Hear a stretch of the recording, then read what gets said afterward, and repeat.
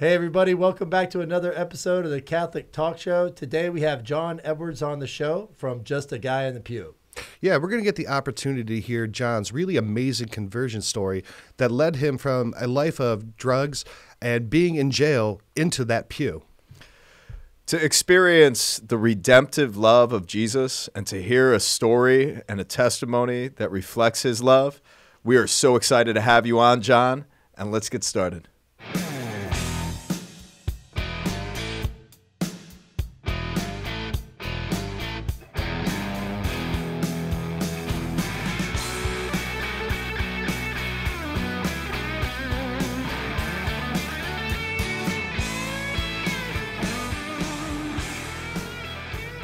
All right, John, welcome to the show. Good to have you. You look great, man. I'm really excited to hear your conversion story and dig in a little bit deeper about God's good grace and mercy in your life. Yeah, we've had the opportunity to run in a few circles with John, through some mutual friends and some projects we've worked on. And in hearing John's conversion story, it's incredibly powerful. And where John has went with his life and the man he's become, it's really similar to the story that we all have too. So, I mean, John is a kindred spirit of ours, Yeah.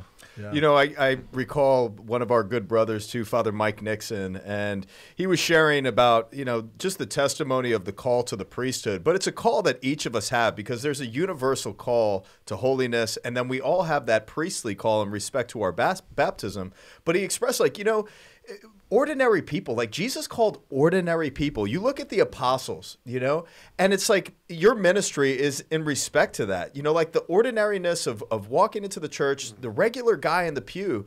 Jesus wants to transform your life and miraculously show his hands in your life. And we are so excited, John, to hear how Jesus has touched your life and how he has shown himself on your path and has led you to the faith that you so express.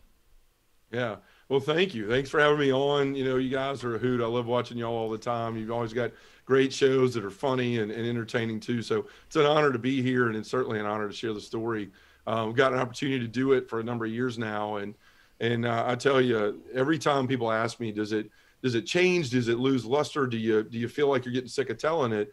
And I always say no, because this is a gift that God has given me. The things that we're going to talk about in a minute. If it was just for it to get old to me, then it's not the gift that it should be, right? We're called to share that story again and again and again. So, if you want me to start from the beginning, I was born and raised in Memphis, Tennessee. It's where I live now. I was born and raised Baptist. I love the faith. I was there every day the church was open. All my friends were there, going on mission trips and evangelizing at a young age. I was baptized at the age of 8 and just grew up in that environment. I went to an Episcopal school. Played basketball and sports like that there. Never really fit in there. It was a wealthy school. We weren't the wealthiest of people. And so I found my friends and my relationships there in the Baptist church. And that's kind of where I spent my time. And that was the way it was all the way up until I was 18. And at that point, Memphis is sort of a melting pot for families that have moved here. They've gone to all sort of colleges. And every time I say that, I think I sound dumb because it's probably every city. But like in Memphis, it's just the proximity to the SEC schools. There's just everybody went to Ole Miss or Mississippi State or Auburn or Alabama or wherever. So a lot of kids wanted to follow in the footsteps of their parents. So all of a sudden, 18 years old hits, and it's like, all right, my whole community disappeared. And at the time, the church I went to in Midtown Memphis, it was heavily at the older age. So a lot of people that went there were 60 to 80 years old, and there wasn't something after you got out of the youth group. There wasn't a young adult group. So basically, if I was going to continue there, I would be in a Sunday school, class with my parents, which to an 18-year-old kid was not that enticing. Mm-hmm. So as I'm sitting here, my world just sort of starts to disappear. All my community, all my friends, they're off to school, and I'm sitting here going, what am I going to do? What am I going to do in my life? I don't know what I'm supposed to do. I wasn't someone who knew they were going to be a doctor or a lawyer or whatever and had it all figured out. So I started working when I was 16 at Napa Auto Parts. My father worked there for 45 years. So I'd been working for a couple of years, and I figured, well, I'll still do that. But I enrolled at the University of Memphis, and it's a commuter school.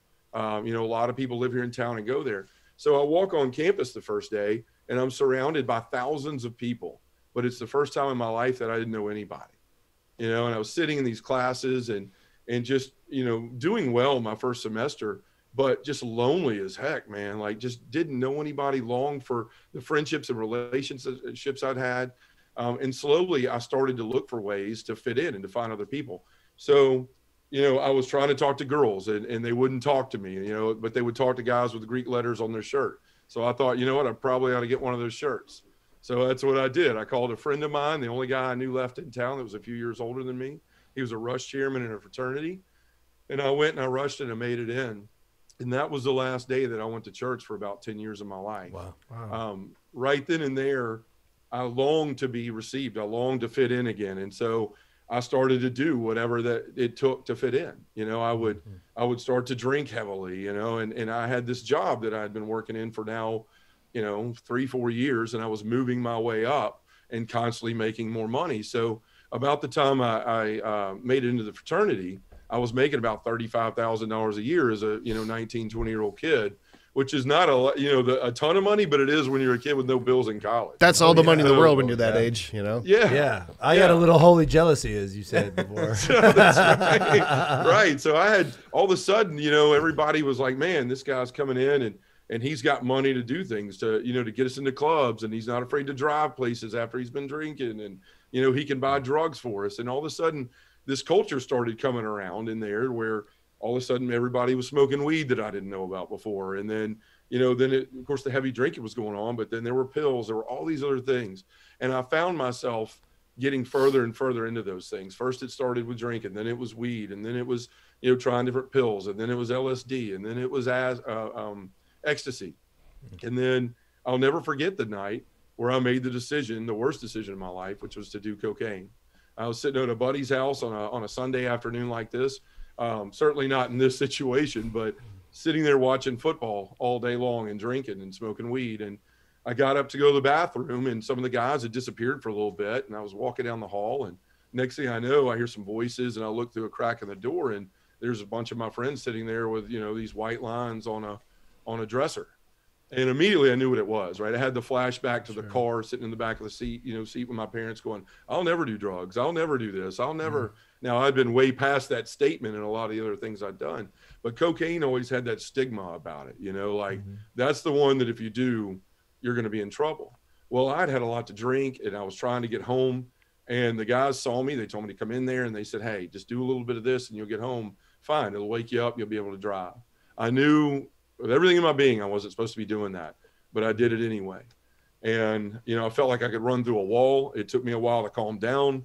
I got in the car and was able to drive home and thought that's the end of it. Well, since they knew that I'd seen it and what was going on behind the scenes, now when I was hanging out with the guys, they were doing it in front of me. There was no more hiding it. It was just whenever I would go spend time, you know, with this group of guys in the fraternity, this kind of sect within the fraternity, it was always there in front of us. So I found myself giving in and doing more and more and more. And we used to say, you know, we're going to sit here and drink, do something to wake up, and then we're going to go out downtown in Memphis and chase women and all of that. Well, pretty soon the chase women part, the going to bars and all that went away. It was us sitting there until 4 or 5 in the morning doing line after line after line after line of cocaine, drinking 20, 30 beers, you know, whatever it was in a night, smoking a pack of cigarettes. And this was going on the whole time I was at work. Now, in this company I worked for, I'd moved up. I was a salesman, and I was really doing well. I was, you know, a salesman of the year in the Fortune 250 company a couple times over, you know, hiding all this. On the outside looking in, I was a guy that had everything, right? I had the great job, the car, the money, but I was a wreck inside. It was just all masks and facades. So my grades start to drop. My father looks at me and says, son, you're not going to waste any more of my money. You're going to work full time because you don't care about college. And I mean, I brought home some goose eggs, and I mean, he was right for that decision. So I went to work full time, and that's when I started moving up in the company. Like I said, very lonely. All of a sudden we started aging out of college. We'd go to the same bars, and we were older than all the girls and all the other people. And then we just started getting more and more into the drugs. I told myself, I'll never buy it. I'll never have the guy's number. Well, all of those things that I said ahead of time started to fall one after another. And so I found myself buying a 40 bag of cocaine almost every other day. You know, I had the money, and I was living by myself with nobody to see what I was doing. And as this went on, I was still performing well at work. Like from the outside looking in, like I said, it looked like everything was fine. But I was so lonely inside. I was broken. I was a mess. Along this time period here, my mother, I found out that she had cancer. My mother was a sweet and very holy lady, was in the church every Sunday. But she, she got breast cancer. And over time, over the next couple of years, it wound up working its way through her, from her breast to her lungs, her lymph nodes, and eventually to her brain. Now, in between all this, I was at a bar one night, and this was a very lonely time in my life. As I said, my sister was in town. She wanted to go see some of my friends from the fraternity that she had met while she was in town on visits. So we go to this bar, just a regular Friday night. We're sitting there, and this girl walks in, and it's a girl I knew from college, hadn't seen in years. Well, she winds up sending a friend over to me, and said, "Hey, my friend over there is interested in you," which happened like the one time in my life this happened. Wound up being my now wife, Angela. So I sit down with her. Yeah, we wind up talking that night. She dated a friend of mine for 5 years, and I thought they would get married, and then, they broke up in college, and then I didn't see her for years. Well, this night we run into each other. And I would sort of been praying for this, even though I wasn't going to church, I was still sort of talking to God, when I needed something, when I wanted something. But in this moment, I was like, maybe this is it. Maybe I'll stop doing all these things. It'd been a number of years. I was growing tired of all this stuff. I was worried about my health. And so we started a date. We went out that night, decided to go to a movie. The next night we went on a date, and then we started dating for 1.5 2 years and got married. Well, I thought at that time of my life, this is it, right? Like, I'm going to get married. I love this girl. She's gorgeous. She's amazing. She loves me. I've never met anybody like her, like this. And this is going to be it. This is when I'm going to stop. So when I got to grow up. Well, it didn't happen. Angela and I dated, for that 1.5 years. And I was, hiding in the bathroom, doing cocaine at night. I was, doing it when we would go out places, and she never knew anything about it. Drinking a lot of beer at night. And she just, I think at that time she saw this as a little unusual behavior, but, we were in love, and we were moving towards getting married. So long story short, I asked her to marry me one night. She says yes, thank God, praise be Jesus Christ. And we set the date, and we moved towards it. We get married, and I'm thinking that's it, but it's not. I move up in my job. I'm doing very well. My mother is doing worse. Every once in a while she keeps contracting, or it's moving. This cancer is moving around her body. And I'm thinking, I got to stop. I got to be a responsible man. I got to grow up sometime. Well, Angela and I start talking about having kids. So next thing you know, I'm feeling guilty. I'm like, well, I got to stop the drugs, because I certainly don't want to conceive and have the possibility of something happening to him because of decisions I'm making and the drugs in my body. Didn't stop. We had Jacob. He's now 11. He's perfectly, fine and healthy. Thanks be to God again. But I thought, this is it. Like, since I've been a kid, I wanted to be a father, and I wanted to be a father to a son. And I got one on the first time, and I'm going to be the best dad ever. And now it's time to grow up. Didn't stop. A couple years later, we decided to get pregnant again. This time, God gives us twins, identical twin, redheaded, blue-eyed girls, Allison and Caitlin, both healthy. Didn't stop. I kept thinking I was going to hit these walls where I was automatically going to mature and stop, but I didn't. It kept getting worse and worse. I was a 100% commission salesman, and I had so many big customers that tied up most of my income. So if one customer was upset, I stood to lose pretty much half of my business. That stuff started to drive me, and that stress from work was just too much to handle. And I would come home at night, and I was doing these 40 bags of Coke every night, going outside, smoking cigarette after cigarette, drinking 15, 20 beers a night, just pulled back from my wife and everything. Along the way, I go to the one doctor's appointment I ever went to with my mother, and that appointment is when I found out it had moved her brain, and she was going to die within a month or two. So as you can imagine, I didn't have a relationship with God. I became Catholic when I married my wife, just so I could marry my wife. In my head, it was a chivalrous move, right? I'm giving up my faith for the woman I love, the whole, thing that guys want to portray that we're doing for somebody. And I never really took it serious. I made it to that Easter vigil, but never really practiced in my life. I fought going to church every Sunday with Angela. I was just too hungover most of the time. Didn't want to go. The times I would go, I didn't pay attention in mass. It was just, I don't know if I had some sort of resentment because it wasn't my faith, that drove some of that. But when I got the news of my mother, I remember being there and riding back to their house in Midtown Memphis and just being so angry. My mother was so calm and I couldn't understand it.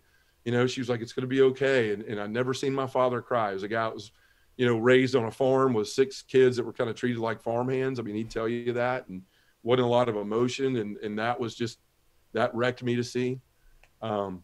They drove off from that driveway and asked me if I would call my sisters for them, which was the hardest thing I ever had to do. And I was wrecked. I was so mad. I started to kick and slam my hand against the porch wall, you know, yelling at God, I will never worship you again. I will never worship you again. How do people like that? Why do people like my mother, one of the sweetest people in the world that have loved you with all their heart, why does she have to die, but people like me get to live? You know, that's the way I felt about myself. I felt I'm not worth anything, right? All I do is lie to everyone. All I do is care about myself. I'm so selfish. I wasn't the husband or father that my wife and children deserved. All I cared about was making money, which was my money. It was not our money. It was my money to be spent the way I wanted it to be spent. And then I was a good father when I wanted to be, which wasn't very often. I was so caught up in my own things. The only time I would ever really show emotions after when I found out about my mother and when she finally passed was in the shower every morning. I'd turn the music up and just sit there and beat the wall and cuss God, you know, tell him I'll never worship you. I hate you. I'll never have anything to do with you again in my life. So you can imagine it got worse. My wife started to pull back. You know, it got to the point where our marriage, she would go back to the bedroom every night after the kids went to bed at 9. There was no, hey, do you want to watch a movie? Hey, do you want to talk? Hey, do you want to spend time together? She basically did not know what was wrong. I assumed that she assumed it was all having to do with my mother, but I was just diving deeper and deeper into drugs and alcohol. I was afraid to go back to the bedroom at night because of the effects of the drugs, right? It can, you know, affect your physical body. So I was afraid she would ask me to, you know, join her in the marital embrace and I wouldn't be able to, and I'd have to explain all that away. This is how I lived my life, afraid of that at any moment, someone who was going to ask me a question I couldn't answer because I couldn't remember what I told them, all of that. It was a living hell. Every night I was sitting there, I had a routine. I would do those drugs. I would drink. I'd make dinner and be the good husband at first. But then when everybody went to bed, it was just game on.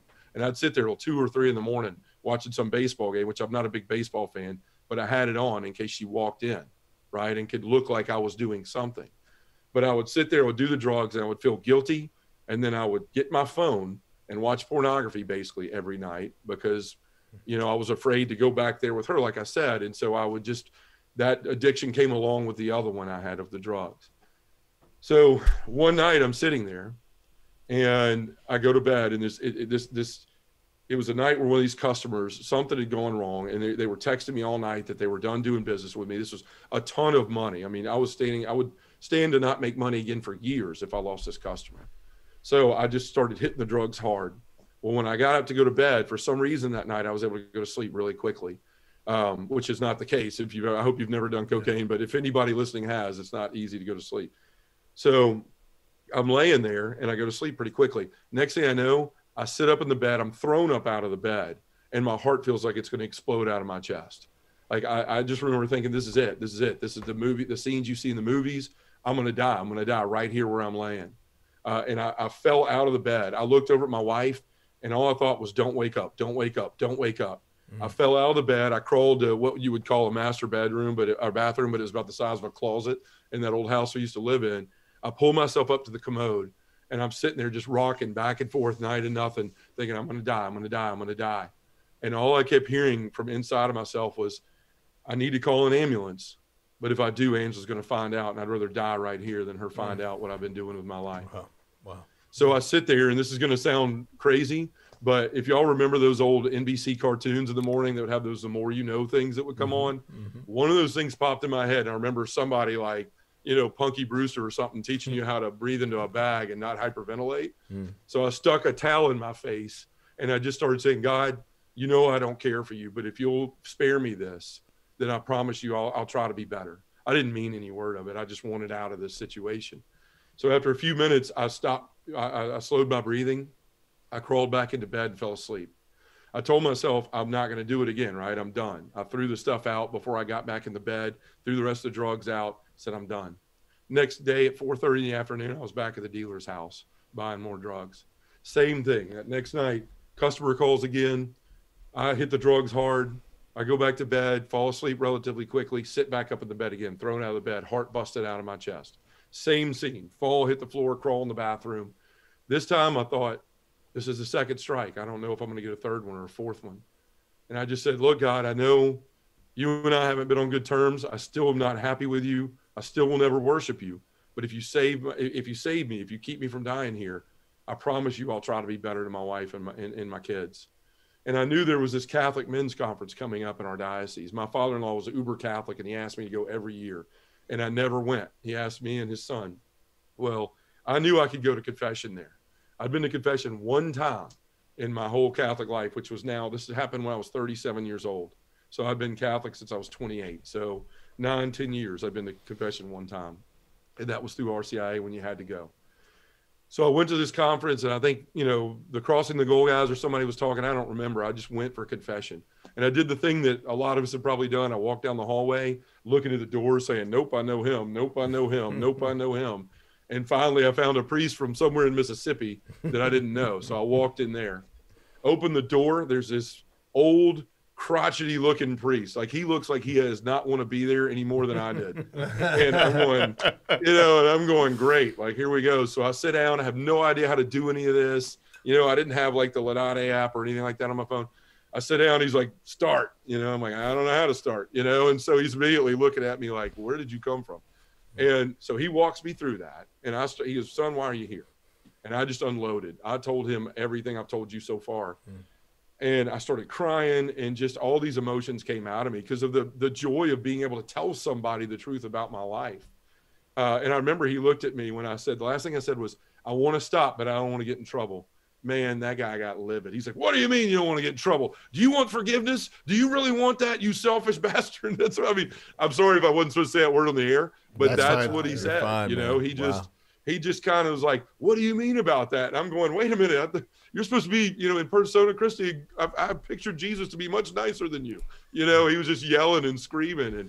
But he was trying to make his point, right? That like, you're here to bring your sins before God and to be serious about it and to be forgiven.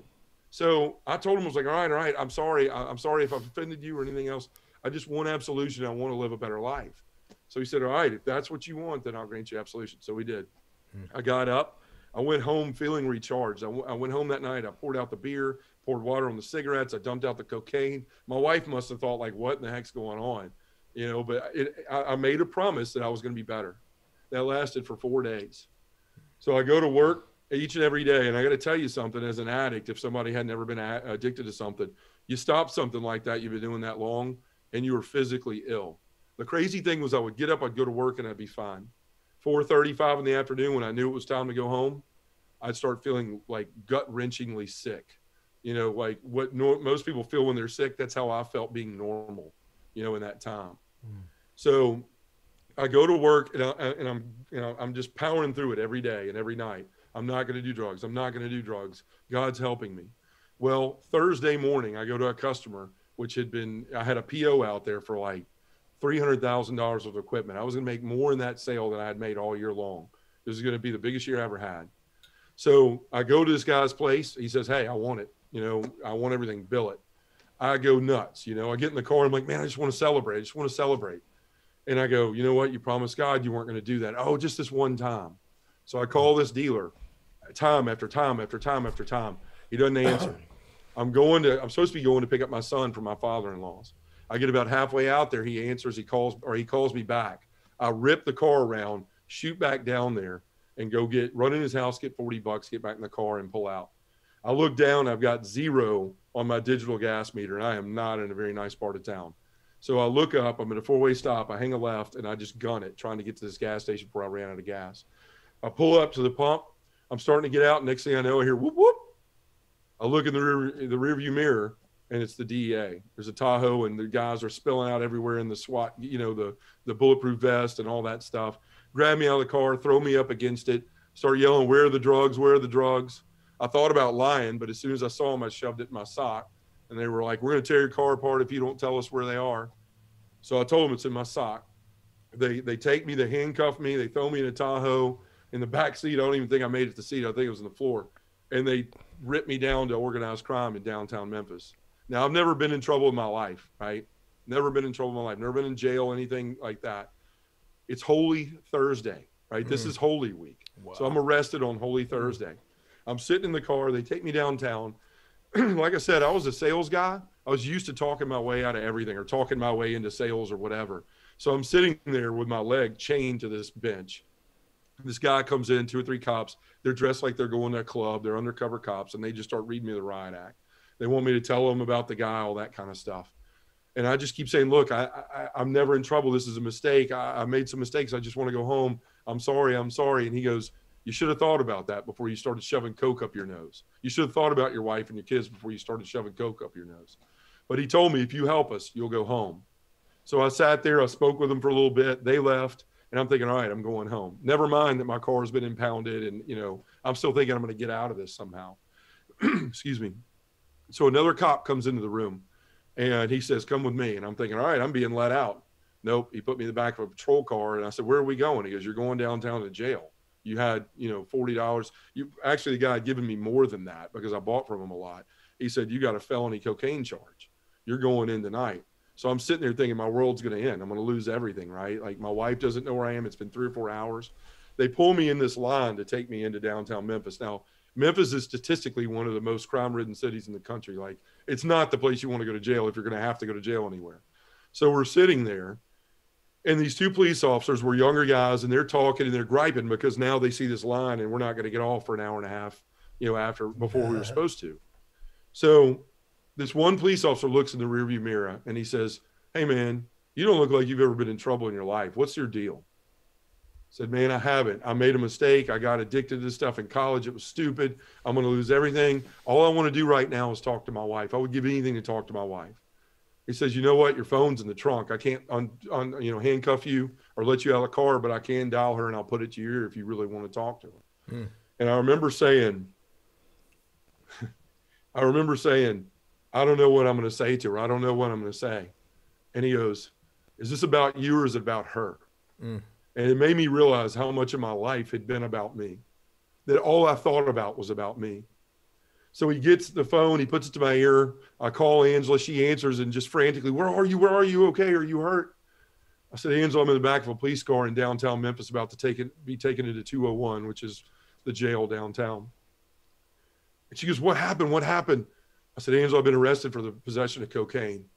And there was a quiet, just quiet on the phone. And she said, I hate you. I knew something was going on.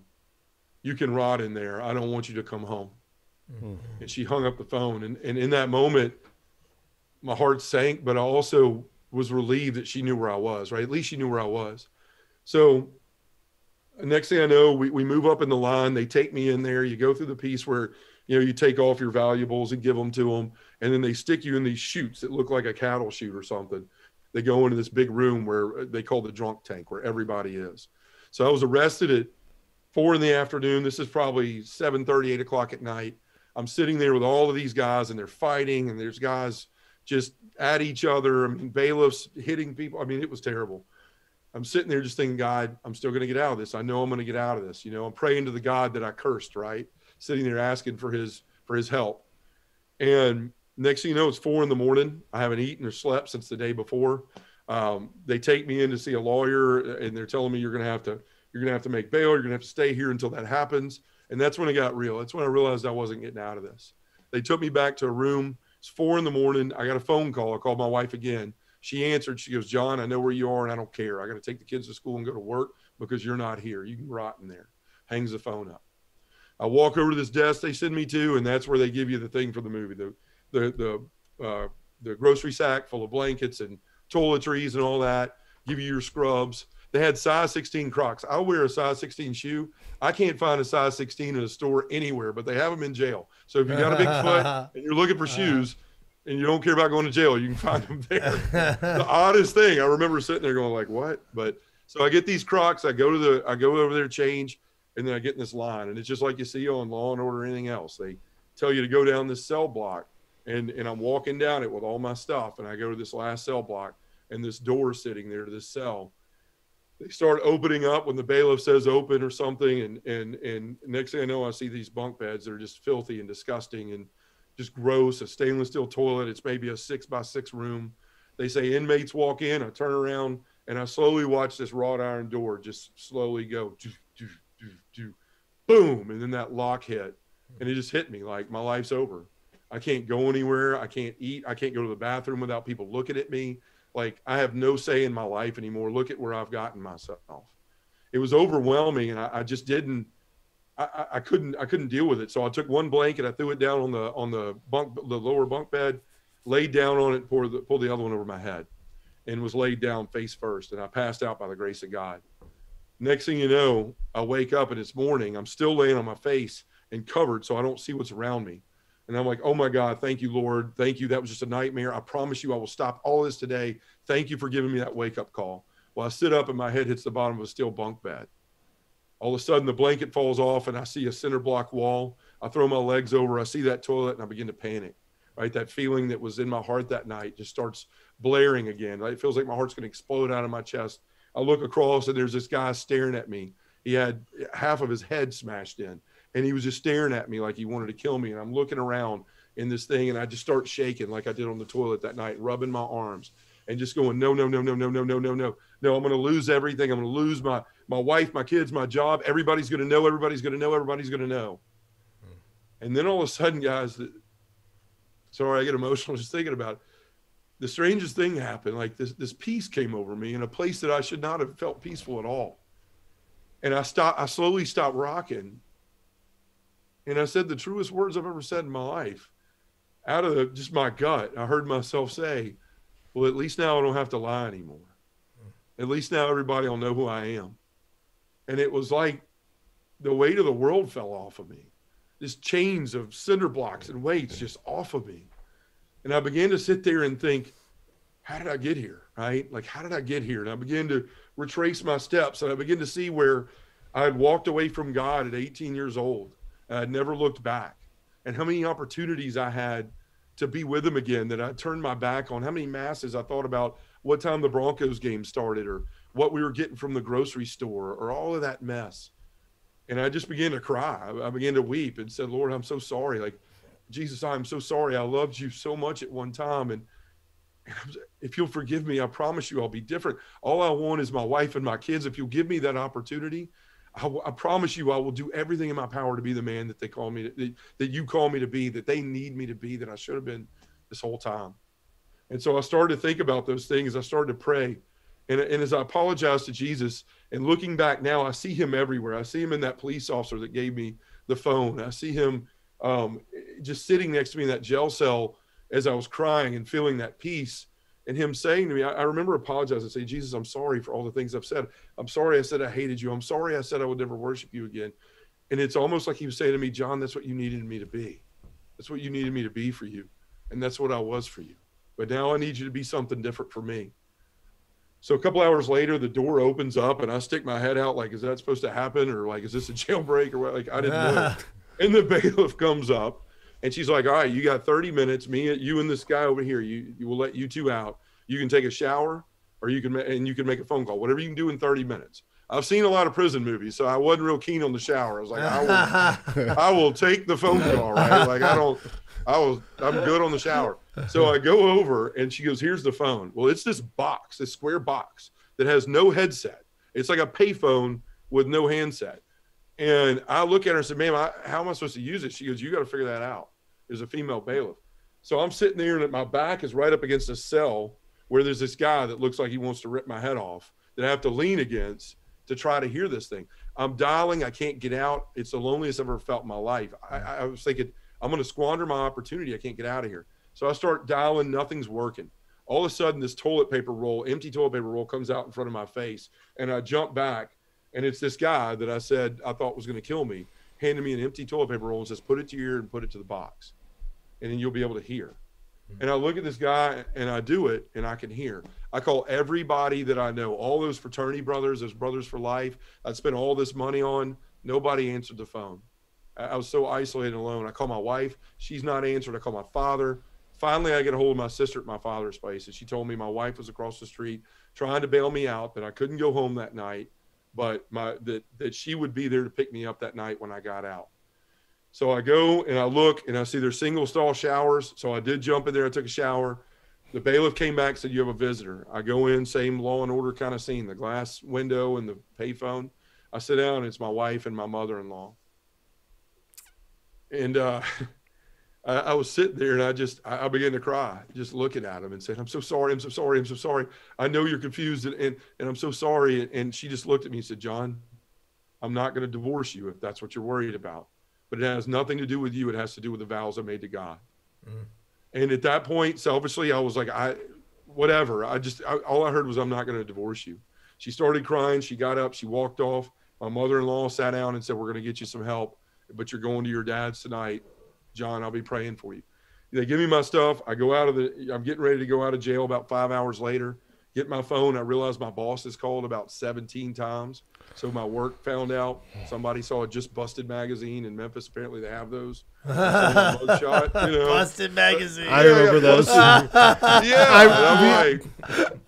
Yeah, it's a bad feeling when you're in a gas station, like buying a beer or something, and you look down at those things and like, who the heck would ever wind up one of those? And then you're the guy that winds up on one. Do you guys ever like look through those like, oh, I know that dude. I know that dude. Yeah.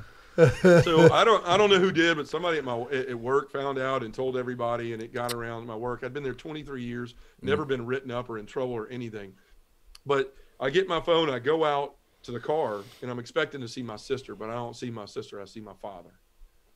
And you want to talk about being brought back to being a little kid that broke something in the house and having to go fess up about it. My dad was raised on a farm. There wasn't a lot of I love yous or I'm proud of yous growing up. I would have killed to hear a lot of those. And so I walk up and I'm expecting this and I'm a 6'8" guy that weighs about 265. So I'm bigger than my dad. But in that moment, I felt like just what's going to happen. Yeah. And he looks at me, this man who rarely ever said, I love you. Not because he didn't, just because he didn't know how to. And he looks at me and says, John, are you okay? And I said, yeah, Dad. And I started to break down and cry. And I expected this scolding or this, what have you done? And he said, son, I love you. And he grabbed me and he hugged me and he pulled me into his arms. He said, I'm going to take you to your house. You're going to get some clothes. And then we're going to ride down to the farm, which is about 2 hours away. We go home and I open the back door of my house, which is on my old house. There was the den where we always spent time, the kids and I on the floor or whatever. I walk in there, Angela had gone to her parents. I looked there and I just saw these images of my children and my heart sank. I went back to the closet, got clothes, went and got my dad's car, and we had a 2-hour drive to the farm. And it was the realest conversation I ever had with him. He just kind of, after about 30 minutes of driving, he said, son, you need to call your work. And I did. I called my boss. He said, you got to come see us Monday before your court date or after your court date. So my dad says, son, is there something I've done? What did I do as a father that made you do these kind of things? Tell me. I wish I wasn't that kind of father. And I just looked, it broke my heart. I just said, Dad, you were a good dad. You gave us everything we ever needed. You worked hard. Like, you didn't do anything. I'm a grown man. I made decisions. I made the wrong decisions. This has nothing to do with you. And we just had this heart-to-heart talk, and we go down to his farm the next day, Saturday. I got out of jail on Good Friday now. Went in on Thursday, come out on Good Friday. Saturday, I'm with my family down there. I had an aunt come down. We didn't tell her what was going on. She was asking where my family was, and I just said, look, Angela decided to stay up there with the kids. We never come down here for Easter. I came down here for Easter. I didn't want to lie, but I didn't want to break my 81-year-old aunt's heart either. So the next morning, I wake up with this desire to go to Mass. I hadn't had this ever really in my life.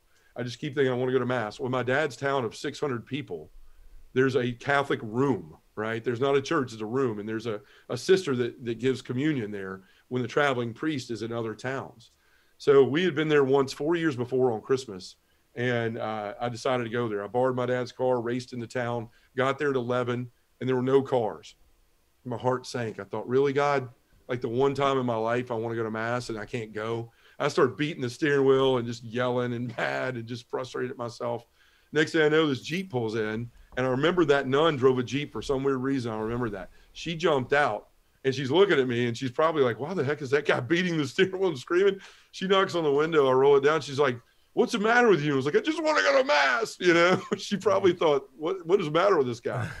So she says, look, young man, there's too many people. It's Easter. We're at the 4-H club down the road. So she goes, do you know where it is? Yeah. I get in the car. I race down there. I go in. It's packed. There's families everywhere.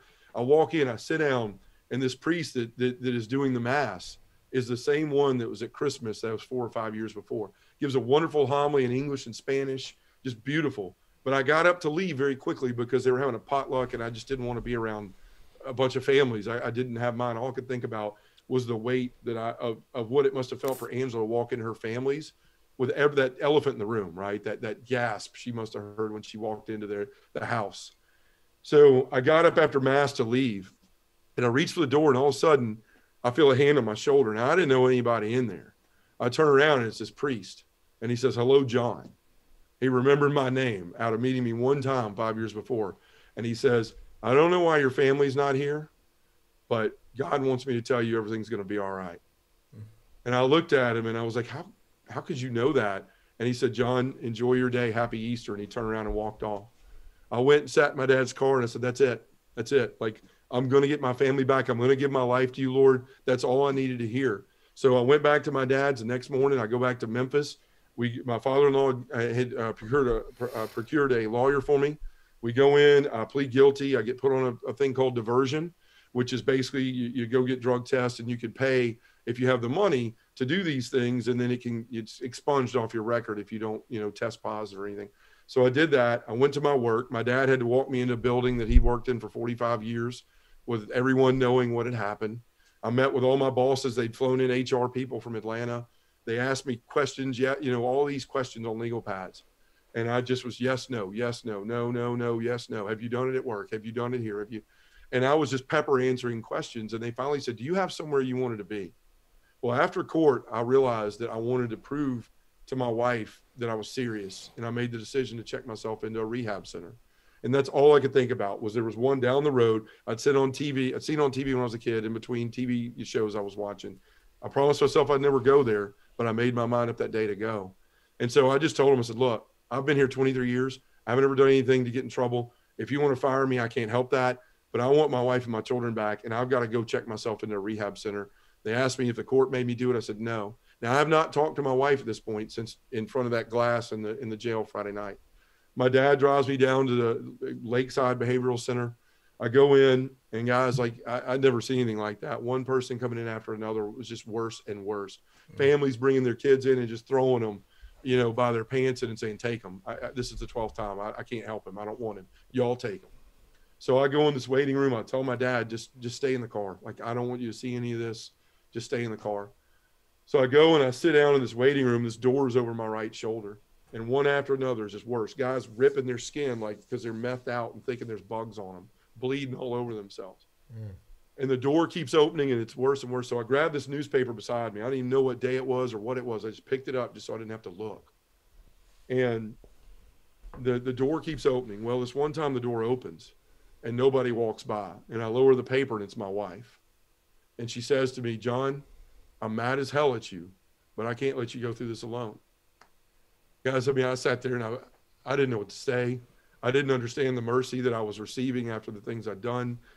She sat down with me and we went back to be assessed. They decided I needed to go in a 30-day outpatient program, and that's what I did. I started going every day. I was off work for a month until my next court date. It was there in the parking lot of my parish when I was dropping my kids off at school one day, and my father-in-law's borrowed Tahoe, that I saw the pastor of my parish walk by. The world had started to find out, all my world at least, my customers and things. I wasn't allowed to say anything to anybody because of work. They said I could get fired if I told anybody. I had to sign an agreement. So all these customers were angry that found out, were mad I wouldn't tell them the truth. And, blankety blank you, I'm never going to buy anything from you, sorry son of a, that kind of stuff. And the world just crashed on me. I thought, how am I ever going to get past this in my life? I saw that priest and I saw him walk into the church, and all I wanted to do was hide from the world. And I thought, you know what? No one would ever look for me in there. And so I got out of the truck. I walked up to the side of the church. I opened the door, and I can't tell you how big of a hypocrite I felt like opening the door to that church, almost like God was laughing, going, really? And I walk in, and there's 4 or 5 elderly people. And, it's an 8:15 mass, so most people aren't working unless you were retired. I go in, I don't even really know what I'm doing. I'm embarrassed. I'm scared to death that people are going to know that I'm not saying anything because I never bothered to learn what I was supposed to do. I go to the Joseph side, I kneel down, and I just start to pray. And I, God, I don't even really remember how to do this well, but I thank you for what you've done for me, and thank you for my wife and all of those things. Well, next thing I know, Mass starts. They process down. Father goes over and he starts to, he does the reading because he doesn't have a lector. The scripture starts to speak to me. Like everything he's saying is like, I'm just getting hit with darts, left and right. He gives his homily and he's looking at me the whole time. Now, the only interaction I ever had with my pastor was when he baptized my kids, and he came over and had a beer and left in like 20 minutes. So I never really knew him. He goes over and we start the rest of the Mass, and it comes time for communion. He comes down and he's looking at me. Well, during the homily, and as I was kneeling and praying, I just started sobbing. I started crying uncontrollably. I couldn't stop. I was too afraid to get up and walk out of Mass. I was just petrified, and I was just sobbing. And he comes down and he looks at me and he waves me to come up. And I just said, no. And he waved me again. I said, no. And he waved me again. I finally got up and I went up and I received the body, and he nodded to the blood, and I went over and I received it. I went back to the pew. I knelt down and I prayed harder than I've ever prayed in my life. I can't tell you what I said, but I was sobbing uncontrollably. I never looked up again. I didn't realize Mass was over. They had processed out. Next thing you know, I feel a hand on my shoulder, and it's another priest. It's him. And he looks down at me. He goes, John, what are you doing here? Which was a valid question for somebody to ask me being in a daily Mass. As I said, I'm a 6'8" guy. There was no incognito in there. I was sticking out like a sore thumb. And he looks at me and he says, come with me. As soon as I looked up, he said, come with me. I noticed we were tracking towards the confessional, and I kept thinking, I don't want to go in there. Last time I went in there, I wound up in jail, almost lost my family. Like, I don't want to go in that room. But he looked at me and said, come on. We sat down in there. We went through everything. I told him, and this priest was so wonderful. He's one of my best friends. He's at our house every weekend. He just looked at me and said, son, John, we're not gonna beat ourselves up. We've already said that. We're moving forward.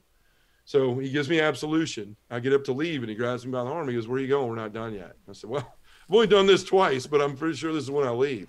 He said, no, sit down. I want to talk to you. He goes, you said you're off work for 30 days. So guess what? And I said, what? He goes, I need a lector. You notice I didn't have anybody to read. So guess what? You're going to lector every day. Be here at 7:45. I'm going to show you how to do it right after we leave out of here, and then you'll be doing it every day. He goes, and the next thing is you're going to go to confession with me every week. I don't care. You can pick a day, whatever it is, but you're going to be here every Friday or Thursday, whatever day is best for you. And he said, and then we're going to pray together at least once a week outside of that. And I just looked at him and said, okay, Father, that changed my life. I started to go to daily Mass. I started to read scripture every day. All of a sudden, all my Baptist roots started coming back. I'd read the Bible 4 or 5 times by the time I was 15 or 16 years old. I started sitting in my floor every night praying. That night I came back home from jail. I was laying in that bed. Angela let me come home that night. She said, I can't sleep in the bed with you. I'm going to sleep in Jacob's room. I'm laying there enjoying the air conditioning and the food and the TV and all that. And I look over and I realize she's not in the bed with me, and I see her shape. I used to say her lump, but she doesn't like that. She says, say shape. So her shape was across the hall. And I remember thinking, you know what? I can't just stop doing the drugs. I can't just stop drinking heavily like this. I've got to change who I am. I reach in the drawer and I find Father Larry Richards' Be a Man book. And I read it cover to cover that night. Somebody had given it to me years ago. And I saw like 3 pages in where I quit underlining. Angela woke up the next morning. It was 6 o'clock. I was still there reading. And I just started reading the Bible and praying every day, sitting in my floor for hours with a crucifix, just saying, Lord, what do you want from me? What do you want from me? Well, long story short, I started to go back into the parish. Nobody knew. I didn't tell anybody. I was so afraid of what would happen and the embarrassment Angela would face and all of that. So I started hanging out in our parish fundraising men's group, the guys that were drinking beer and cooking barbecue and raising money, made some friends and went around this for a year, come back to that same men's conference. And I go for the first time ever, wanting to commune with God, wanting to just take all of this in. So I go that day, Father Mike Smith was speaking or somebody, and it was awesome. I go to my church that night. There's a fundraiser for a 3-point shootout with my pastor. Took my son up there, and there's this guy in my parish that's on fire. He is running around the gym going, man, I went to confession for the first time in 23 years. Like, I feel amazing. Whoa. And he's screaming and yelling, and he starts to say what he said in confession. and there's women and children around. I'm like, hey, Jay, ixnay on the shower, eh? Like, cut it out. It echoes in here. And so, he comes over and he's like, John, why do I feel this way? I said, man, you had an experience with the Holy Spirit. Like you went to confession for the first time in 23 years. You're experiencing the grace of God in your life right now. And he goes, I'm a cradle Catholic. I know God, I know Jesus, but I don't know the Spirit. So he goes, man, tell me about it. And I started to say, well, in the beginning, there was this window of the earth, and I started to say all that. Next thing I know, the guilt of everything that happened in my life comes crashing down on me. And I said, Jay, you know what? I'm not your guy. The pastor's over there, the associate's over there. You probably want to get with one of them. He goes, no, but you know what you're talking. It seems like you know what you're talking about. I'd be more comfortable with you. And I said, no, Jay, I'm not your guy. I'm not your guy. He kept on. And finally I said, look, I'll tell you about it, but not here. He said, I'll take you to dinner Tuesday night. So we go to this pizza place Tuesday night, but that Sunday, the next day, I'm sitting there going, what have I got myself into? Right? Like, what am I going to say? I mean, I don't know how to lead myself, let alone somebody else. But I start reading through it. Next thing you know, I got 6 pages on a legal pad from Genesis to Pentecost and beyond, everything of the Holy Spirit. It just started coming back to me. So I go there on Tuesday night. I look like a lawyer. I got all this stuff laid out on the table. He's coming over. He sits down. I start telling him all this stuff. And at the end, he goes, wow, man, you should start a men's group. I was like, nah, man, I'm not your guy. I told you I would do this. I cannot do that. Why not, man? You just told me. I don't know anybody that's a normal guy that knows this stuff. That's what he said. And I was like, I don't know if I constitute as normal in any right, but I said, Jay, like, I can't do it. I just can't. He's, why won't you tell me? You never say you'll do something. And I felt the Spirit convict me to tell him. I was scared to death, and I told him everything I just told you. And I expected him to get up and leave. And he looked at me and goes, that's incredible. You should start a men's group. I said, did you not hear what I said? Like, I did a bunch of coke, like tons of cocaine. I drank tons of beer. I was addicted to pornography, like almost lost my family. I went to jail. He's like, dude, we know a lot of people. I'm sure other people have problems. Let's start a men's group. So we called a bunch of guys the next Wednesday night. I asked the pastor, I saw him. He told me, he goes, I never let people, looking back, he said, I never let people start things on the first time they asked me. But I saw a look in your eye, and God told me to let you do it. So we called these men together. There's 25 or 30 of them. I knew some of them, some I didn't. I pull up that night. The plan was to get a cooler of beer and to put it in the middle of the room in hopes that they would stay there, at least for the first couple of minutes. So I pull up. I'm scared to death. Angela's nervous. She's not sure if she wants me to talk about all this. But I just felt convicted. So I go into this family room at the parish from the outside. It was dark outside. I could see in, they couldn't see me. I look at all these men and fear just overcomes me. And I have my hand on the door and I let go of it and I start to turn away because I heard, as clear as I've heard you guys talk to me on here, the devil say, if you go in there, you're going to lose everything. You know, everybody's going to find out. They're going to find out about your porn problem. They're going to find out about your coke problem. They're not going to let your kids go to school here anymore. You're not going to be able to go to this parish anymore. You're going to lose everything. You're going to embarrass your wife. So I turned around and I started to leave. I made it about 4 steps and I heard another voice. It reminds me of the Old Testament, that small voice. And it just said, John, you told me that you were going to be different. You told me you were going to do what I wanted you to do. And so I turned around and I opened the door, stepped in, and all these guys were looking at me like, John, what are we doing here? Because we didn't tell them. We just said, show up. And I said, guys, look, I stood up and just said, I want to tell you something. The only time we ever talk about God in our men's finance group or our fundraising group is when we pray before the meals, and that's only if the priest is there. And let me tell you the danger of what can happen in your life if that's the extent of your relationship with God. And so I just went blah. I stood up and told them everything I told you. I was crying. I mean, sobbing, scared to death. These guys' eyes were going from, like this to this the whole way around the room. And I finished what I had to say. And I said, guys, I know you didn't know why you were here. And I'm sorry, if you feel like you were tricked into something. If you want to leave, no hard feelings. But I think we need to start something for men. I don't know what I'm doing. I can't promise you it's going to be great. But I think it's something we need to do. And I sat down. Well, the guy who invited me to do this, the guy I talked to, stood up next to me. And I was so mad. I was like, you're going to leave? You're the one that got me into this. But I looked up and he was crying. And all of a sudden he said, I'm a bad dad. I care more about money and my job than I do my wife and kids. And he sat down and he started crying. And the guy next to him said, I'm addicted to pornography and I don't know how to stop. The guy next to him said, I smoke pot all the time and my wife's going to leave me if I don't stop. The guy next to him said, I Ubered here. I've been in a hotel room drinking a case of beer all day. My wife and I fight. When we fight, I escape. My work thinks I'm at home sick. My wife thinks I'm at work. This guy Ubered there drunk. Another guy said, I'm getting a divorce, and none of y'all know it. All the way around the room. It was like pistons in an engine, guys getting up, sitting down. And that was the night that God showed me the power of vulnerability in my life. You know, I just started to see that if one man could have the courage, and I'm not bragging on myself. God called me into that moment. But I realized that when men stand up and they're brave enough to share, when we become vulnerable, then it sets other people free, not only ourselves, but other people. You know, I started to look into that, and I came upon the verse from and I'm going to murder the verse, but it's don't worry. When Paul is Father asking Rich God to remove the thorn from his side 3 times, and God says, no, my power is made perfect in weakness. And I began to understand that when Paul said, if I'm to boast, let it be in my weakness, my hardships, my insults, because when I'm weak, I'm strong. And so we started meeting every Wednesday night. We met every Wednesday night from Christmas, except for Christmas and Easter, for an hour and 15 minutes for the last 5 years. Through that, I started going to Cursillo. There's a deacon in my diocese, Deacon Jeff Drzymski, who's the host of the Catholic Cafe on EWTN. I was in his Cursillo group. He heard about what we were doing. And one night he goes, you need an outlet. I want to build you a podcast. It's like, man, I don't know anything about that. Like, who wants to listen to me? And I have no clue what you're talking about. That would be the worst mistake that anyone ever made. And he said, well, what would you call it? And I said, just a guy in a pew. And he said, well, man, where did that come from? Well, when I was going to daily mass every day with these, all these elderly people, I was sitting in the front because I was a lector and blocking the ambo because I'm like 7 feet high. And they would come up every day afterwards. It was like clockwork. I would sit there and I'd pray and just thank God for what he's doing in my life. I hear this click, clock. I'd go 3, 2, 1, and they'd stop, tap my shoulder, and I'd look up and I'd say, yes, ma'am, or yes, sir. And they go, son, are you in the seminary? Are you in the diaconate? I go, no, ma'am, I'm just a guy on the pew. So that's how I started doing the podcast. I went to work for Cardinal Studios for a little bit and helped them sell their Rise program, which got me into speaking around the country about my witness and using that program to help men.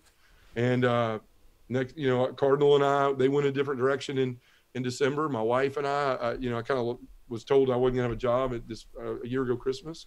And my wife looks at me and goes, you need to start a nonprofit. And I'm looking at her going, I have no idea how to do that, but you believe in me a lot more than I believe in myself. I'll do it. So we started that, and then VCC came along and all that stuff. And so we've been rolling along, and we've got, thanks to the help of a great company like Fusati and a lot of other things, we've been getting the message out there in a new and unique way. And it's helping a lot of people. The podcast, the tagline is welcome to the pew, the place for everyday guys talk about everyday things in front of the one person that can do something about it, Jesus Christ. And those episode titles, at least the first 50, came from a bag of pieces of paper I gave everybody in the room and said, write down the one thing you struggle with. And we talked about them in the group that way, where people didn't have to feel like they were embarrassed for sharing. And that's where the episodes came from, and we've been doing it ever since. John, it's totally powerful to consider the crutch of your conversion story happening during Holy Week, going to confession. And you shared just so vulnerably, and our ears are not burning. No, not at all. I mean, we're all very, very blown away by your vulnerability and your testimony. But me personally, my brother, just to hear you go to confession, then go pick up a bag, not use, get popped, go to jail, and then where the convergence of these different banquets, the banquets of the flesh and the banquet of the spirit, you weren't drawn into the banquet of the flesh by God's action and mercy through local PD picking you up, taking you to jail, making you really reflect, and like literally Jesus breaking the chains of your addiction for you. Reality sets in, and you get out on Good Friday, which is the revelation of his own sacrifice that draws you to the banquet of Holy Thursday. And then you come back to Mass Easter Sunday, the power of the resurrection, and the new man, the new Adam, risen from the grave, is in you, my brother. And it's being realized in your testimony. So trust me when I tell you, and I would tell you differently if I didn't feel this way. I mean, I am deeply moved by the power of your testimony and your authenticity. And I'm just so grateful to hear that Jesus is still doing the good work of reaching out to sinners, and that the premise of your whole ministry that God has formed in you by way of being called to it, how can we look at this past weekend's gospel? You consider these two disciples with John the Baptist, and John the Baptist is saying, "Behold the Lamb of God."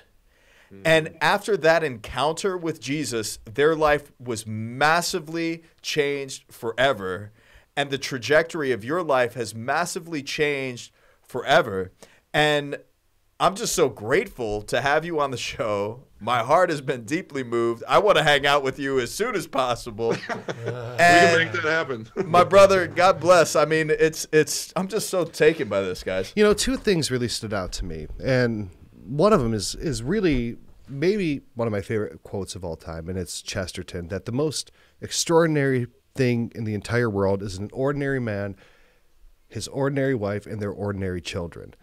And in that ordinariness is so much complexity, right? That's, Chesterton was this master of, like these statements that would fall in on themselves. And, like John gets to that group and there's all these men and, he just seems like just another guy. And then he shares it, but then everyone else has that, all this circle of men who are all just normal guys have that same complexity of struggle. That was, having the ability to use your normalness to show how extraordinary you are is crazy. Now, the second thing that really stood out to me is the vulnerability, right?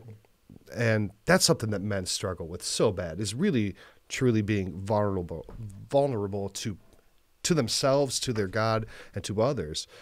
And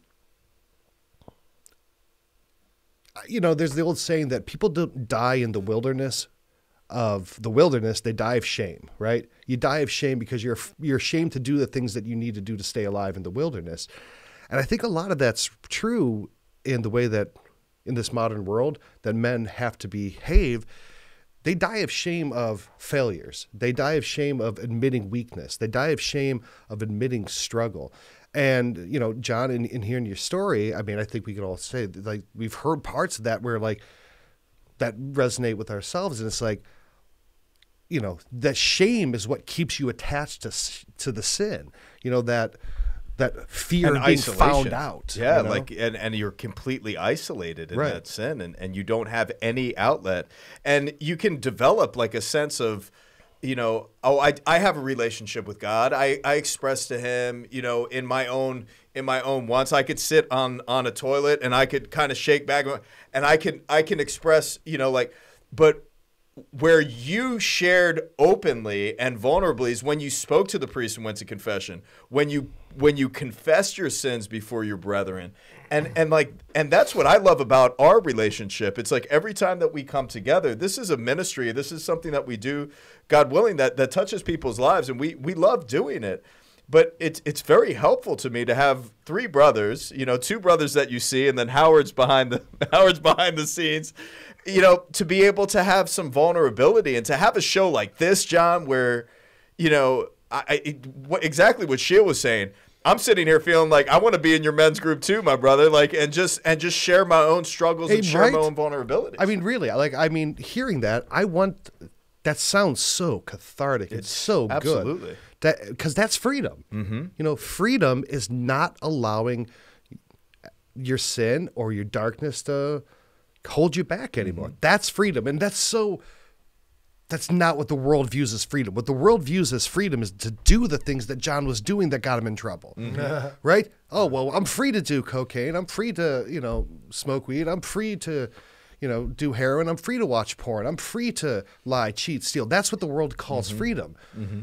But the real freedom that John found is being able to say, these things are terrible and they're destroying me. And that's really powerful, John. Yeah, if you look at like our culture too, it's like if somebody says something wrong or does something wrong, we shame them, we cancel them, we get rid of them. Like our culture teaches us that making a mistake or they don't even call it a mistake anymore. They just basically root you out as this person who's awful. Yeah. And a lot of times that subtly works on your conscience as that's how God is, right? Because you see, So good, man. You Thanks see for saying how, that. like I have a very similar story. Can't wait to hang out with you, by the way. And if you're 6'8", your forehead's about 12 inches high. No, he was, for all you guys, he was cutting up on his forehead before we started. It is, man. It's shiny right now too. In all its glory. But like the way I look at it is like I always look at like the dark side of light, because it'll help you see the light, right? If you look into darkness, it will help you see the clarity of the light around you. And if you see how our culture cancels people, how people, these renegade sissies behind their computer are typing up and talking trash about people and, hurting them, right? Trying to hurt them most of the time, whatever. But that's how we eventually get our perspective of who God is in our life. And I see a lot of his struggles and, how he's not worthy and, God doesn't care. Another thing too that came out was so beautifully is that like I worship God's mercy.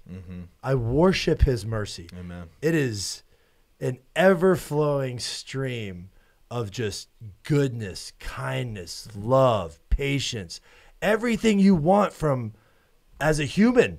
Like everything our heart craves is present It's in found God. in his mercy. Amen. You know what I mean? I Dude, worship his totally mercy. believe it, yeah. It's like, and feel you you. get used to it after a while, and you're just like, bro, Yeah. we are just boys, man. It's true. Like I got a homie, Yeah. So And that's what I love, dude. How familiar he is yeah, with God. he's so familiar with God. We were talking about that earlier, but then, like how often you bring people to Jesus' mercy. Like we heard John bringing people, now he's bringing people Yeah. to his mercy. yeah, The brother you were talking about, like saying, I went to confession after 23 years. Like it was just incredible. yeah, And you do that all Yeah. the time. We always hear stories and we because laugh. people know how stupid I am, and they're like, why is he going to church? He's not worthy. And I'm like, oh baby, I love it. I love my Jesus. Ryan, you are a walking ministry. Yeah, just in who he is, I'm That's just a guy in a that's pew why like him. Foley was saying that you guys need to meet. Yeah. John. Yeah. I think he said we didn't need to meet. No. What you're saying though is exactly right. I mean, I listen to, now that we've got 90 something shows, there's guys that are patrons that I've got Facebook groups that we're all meeting on. Did a Zoom call the other night, and almost every one of these guys are struggling with similar stuff. And, I always say when I give a talk, I talk about when I was going to that door to go into that men's room, or not to the men's room, I was going into the family room to see the men. But it's like the jail cell I was in. Everybody's in a prison cell of their own mistakes, faults, failures, sins, misgivings, self-esteem, all of that. And it's like every time you go to reach that door like I did, the devil comes knocking, right? And he opens that door, he steps in there, and he starts poking those wounds, right? I mean, that's what it means to become vulnerable is the root word of a Latin word is vulnus, which means wound, right? And we want to scab it up, we want to put stuff on it, but the Lord wants to rip it off, and because he's the only one that can heal it, right? So you reach for that door, but the devil goes, oh, what if they find out about your porn problem? What if they find about this? And so you don't leave that prison cell, right? That virtual cell, because he convinces you that all that waits on us of that door is pain and loss and torture. But in fact, the torture is staying in that cell, right? When you become vulnerable, he comes back and he goes, what about your porn problem? I already told myself, I told God, and I told others. Well, what about this? Yep, told him that too. You have no power over me. You can't blackmail you anymore. Yeah, Right, Saint and you can walk around that Ignatius in Spiritual Exercises talks about that, how when you start moving in your spiritual life, how he tries to recall all of the things that you did to make you not worthy, where God's like, hey man, I just need a little bit from you. Like I just need you think I need all this stuff. I just need your heart and your trust, right? These very simple things. Right. He doesn't need you to be well squared away and put together or whatever. He just needs a little bit of trust, a little bit of, and it's amazing how when you were in the rectory and you're looking out at all these guys, how that spirit came upon you. Mm-hmm. Right. and it came upon you, and it tried to convict you that, you know, all this stuff you were doing, just get saved by God and go sit in a corner, right? Don't come out here and start sharing this with everybody, because if you do it, you know, you'll lose it. You're going to lose it. You're going to look like an idiot. All right. You've already looked like an idiot before. You're going to, and I think a lot of people get stuck spiritually there, where they're just like, hey, God's in my life. I love it. But if I go out there and I actually like put my faith in something that he's calling me to do, like that's I think it's like the second exercise. It's like once you get through that, it gets into like sublimination, right? Like once you get through that exercise of the soul. But that's like the wall to break through. It's the wall to break through. Yeah. So and here you are, my brother. What is your relationship with Jesus without breaking through that wall? What's your relationship with others without breaking through that wall? It's something that's kept and put aside. It's light under a bushel. It's light under a bushel, but it's also something that's kept over here and preserved. Yep. In your own mind, it's preserved. But when you move it out in faith and you're like, oh my gosh, this is uncharted waters, just like the apostles and walking on water and Jesus and all that, right? I mean, this is right there. You can literally walk on water with Jesus if you go through that wall, right? And then you become like this guy or girl that's watching Jesus work in and through you in ways that, like, honestly, you can't take credit for. You can't take credit for it. And that's what's so evident about your ministry, John. Like, you're not taking credit for this. No. Like, you've been called into this mission.